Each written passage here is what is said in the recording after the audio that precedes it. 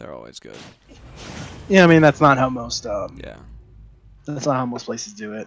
Yeah. That's definitely how we try to do it though. Alright, we got two heavy boys. Expect to live to absurd percents. Sensei is actually a New Jersey Snake player. I believe this is actually his first time entering. And DJP is one of the NYU boys. He's been showing up to XeNO pretty steadily overall. Apparently, like he's just recently become freed up, so now this is why he's entering XeNOwifi. Ooh, okay, good jump out by DJP to avoid the grab he knew was coming. Oh my goodness. A crazy amount of damage right there on Sensei. And he was just barely out of the range to get the forward smash. And we're already seeing like DJP is putting in a great amount of damage. DK is no slouch. If you give him any kind of advantage, he's actually able to do a lot of work. And an interesting interaction there with the down B hitting Snake's toes on the up tilt. He went for the big boy read. And yeah, no, like DK is super heavy, and he wouldn't have died if he hadn't DI'd it all there. And not even like a flash. Alright, great use of the explosives by oh no. Oh, who's dropping packets? Oh.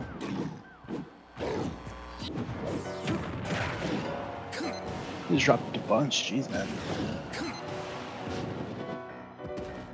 Yep. You can see right there the Sensei going for a sticky tactic, which is actually pretty good against heavies. It can allow you to kill them a lot earlier than you should be able to. Just because back throw to C4 explosion, if it's stickied on them, is a true combo. Oh, down air not going to be quite enough to finish it, but you know what? The Nikita is super strong, especially like when it's being. Oh, and Sensei not realizing the C4 was underneath him, going for kind of a suicide tactic there. Okay. Oh, okay. Interesting. Interesting use of the up tilt there to nullify the everything. Oh no! Like just literally the first hit. Oh my goodness, that was DJP just went for it. He got sticky. He's like Sensei just went for like this. I don't want to say disrespect because it definitely would have killed. But Sensei went for the sticky and actually got it onto DJP, but DJP just turned around, bonked him on the head. This man was grounded, and because there's no longer reduction in knockback from getting hit out of being grounded, Giant Punch is gonna kill super early.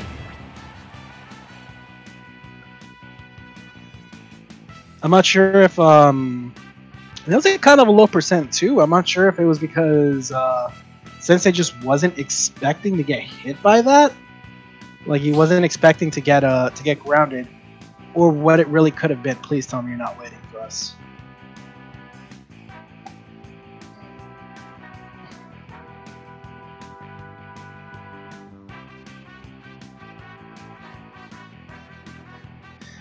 DJP, please, dude, just start the match.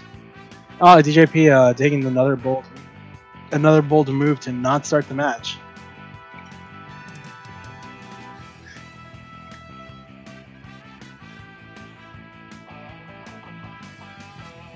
It's okay, DJO.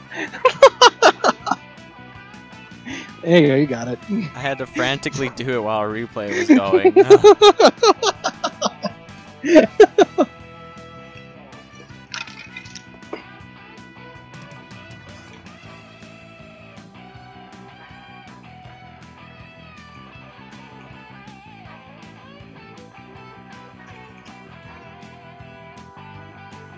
DJP, what's going on, bro? It's literally just question marks flying back and forth.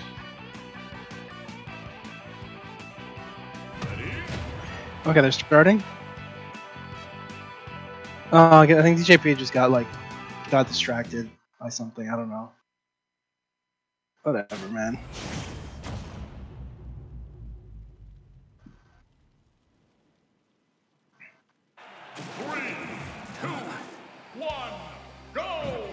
Alright, Sensei immediately running it back to PS2. honestly not an unwise choice overall. The stage is pretty good for Snake. It offers him like a lot of platform coverage, which is great for C4s. Not 100% certain why he didn't opt to go to Battlefield. But hey, it's working out for him so far. Mortar coverage is pretty good.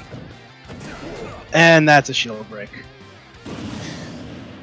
Yeah, no, man, sometimes you gotta take the hits even though you don't want to. Either that or roll. But you can't be shielding at against Snake at the ledge, because if he gets two mortars on you and an up tilt, that's gonna break your shield. No matter what. Yeah, Sensei like overall having a much better start here. Doing an insane amount of damage to DJP and using the platform wonderfully to cover that F smash. He's just daring DJP to come in and not like in an unsafe manner. Oh, we finally have DJP getting a little bit of momentum. This might be the stock if he times his attacks properly. Oh, and that's gonna be death. So Nikita does have a, if you hit Nikita with a hitbox, it will lose its hitbox temporarily. However, you need to actually hit it. If you do what DJP did there, and try to delay your up B specifically so you don't get hit by the weak hit, you're going to get hit by the strong hit instead.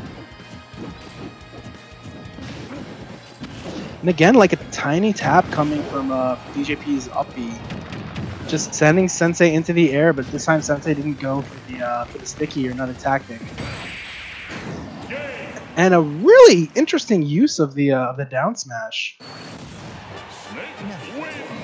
to get the kill from Sensei. He must have guessed that the DJP was going to air dodge back onto the stage by mistake. He probably wanted to go to the ledge and not get back onto the stage. And that was a 3-stock. Jeez, man.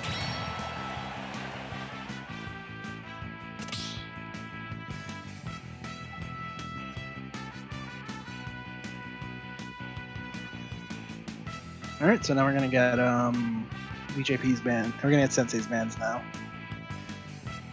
That might have been a little bit of demoralizing for DJP, but I'm sure he could bring it back. He'd actually played that first match extremely well, all things considered.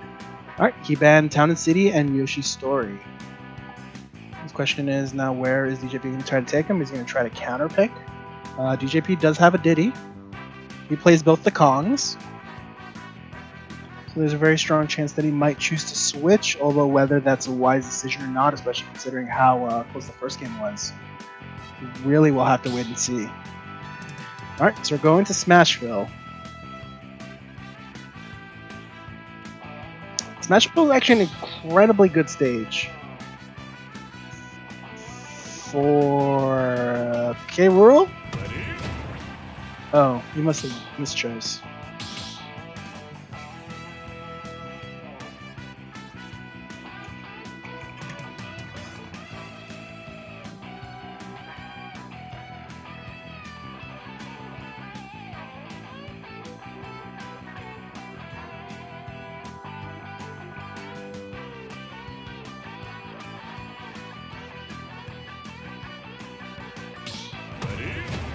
No, he's actually going K-Rule. Okay, interesting. I'm not sure what DJP is trying to do here, but alright, I feel it.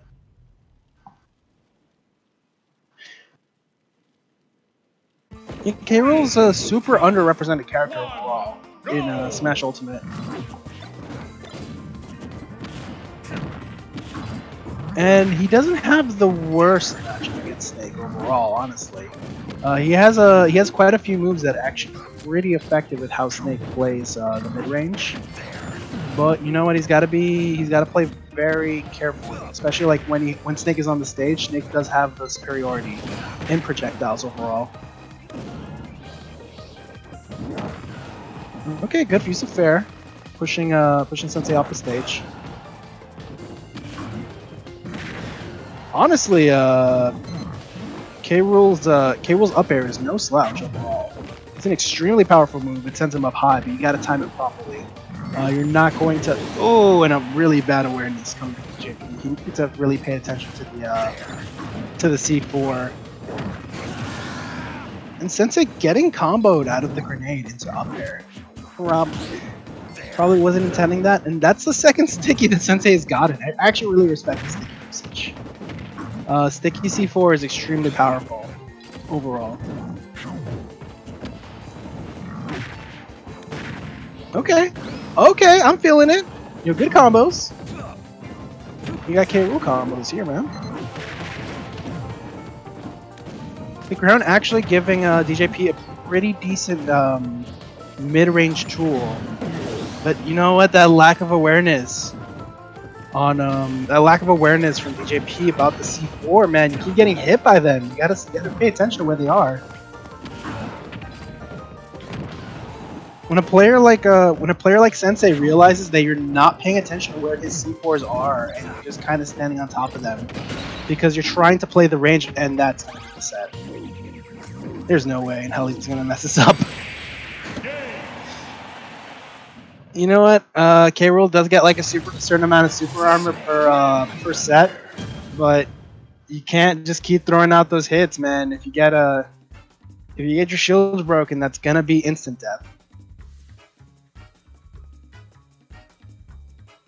And like that, Sensei moves on, and he's gonna be taking on Beast next.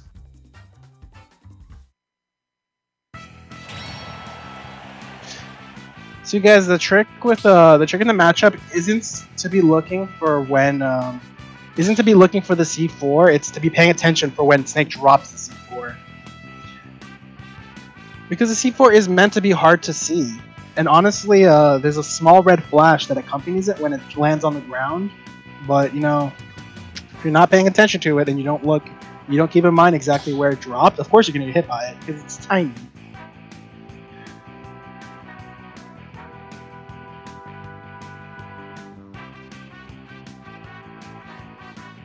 Alright, I'm going to put on